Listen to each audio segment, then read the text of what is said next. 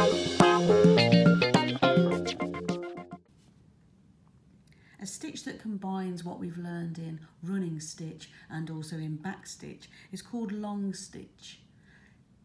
Here at Woolly Mammoth we look at long stitch as a stitch that can fill quite a lot of an area quickly but also adds a really exciting dimension. Pull through. Some people will say that all of your long stitches need to be the same length, and that's absolutely fine. You can also do your long stitches at different lengths to add texture, and that's called variegated long stitch. In there.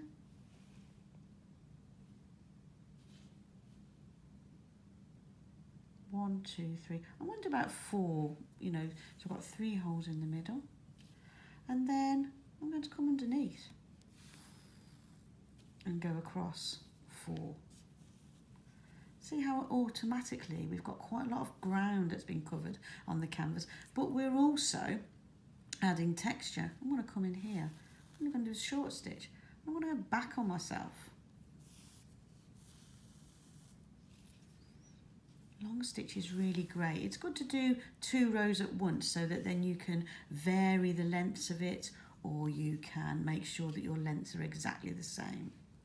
There we go. See how we're using back stitch, but we're also using running stitch.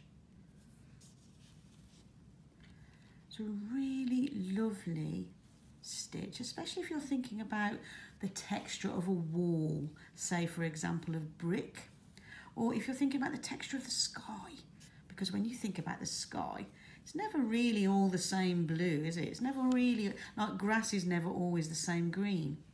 So what you can do with long stitch is stitch away,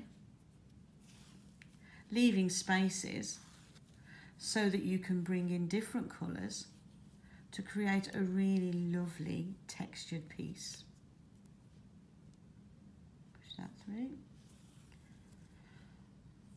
What I really like about long stitch is that you can go forward and back. It doesn't really matter which way you're going. So it's a great stitch if you want to cover the area quickly, but you also want to add texture. I'm going along here.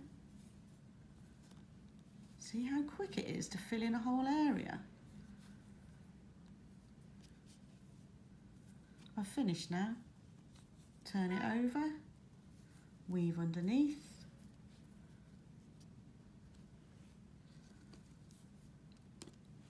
Long stitch.